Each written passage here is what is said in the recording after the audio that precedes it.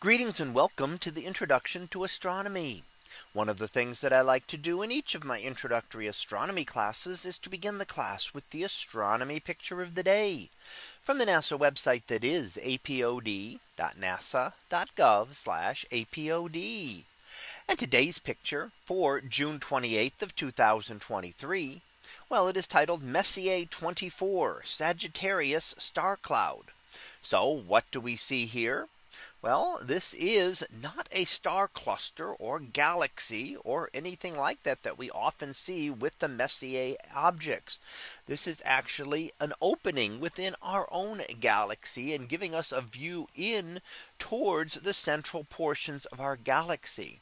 What that means is it's just a region where the dust concentration is a lot less, and we can see further into our galaxy than we normally can. Essentially, the central portions of our galaxy are invisible to us in ordinary light. And that's because of the dust clouds. Dust blocks out light from behind it and keeps us from seeing through. Now we do see a couple of dusty concentrations toward the center here, even within this opening. And those are just dark, dusty areas. They are not emptiness.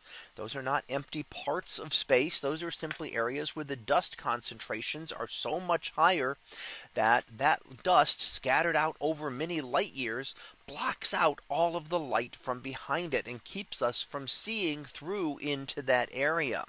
So this region around Messier 24 is one area where we can actually see into the central regions of our galaxy. Are we getting all the way to the center? No, but we're certainly being able to see an area much further away than we normally can see when we look in the directions of the plane of the Milky Way, maybe 10,000 light years away. Now, considering that our galaxy is 100,000 light years across, that's still only seeing a tiny portion of the way around it, or even a tiny portion of the way from our location toward the center of the galaxy.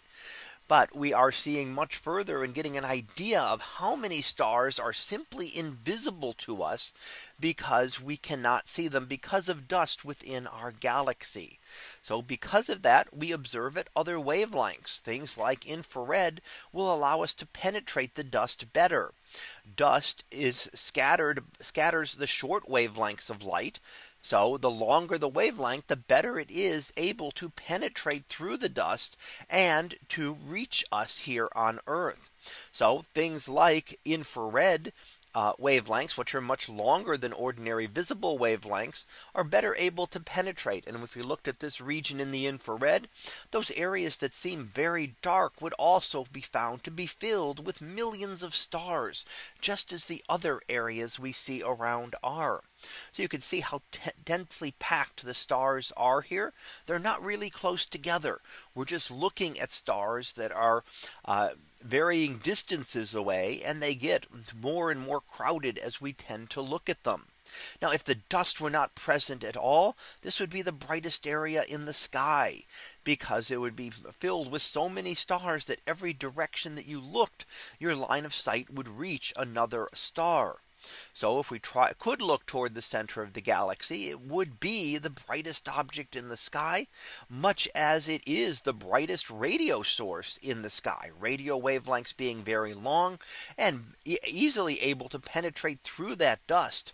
And the area around Sagittarius, where the center of our galaxy is located, is the brightest radio source in the sky. So that was our picture of the day for June 28th of 2023. It was titled Messier 24 Sagittarius star cloud. We'll be back again tomorrow for the next picture. So until then, have a great day, everyone, and I will see you in class.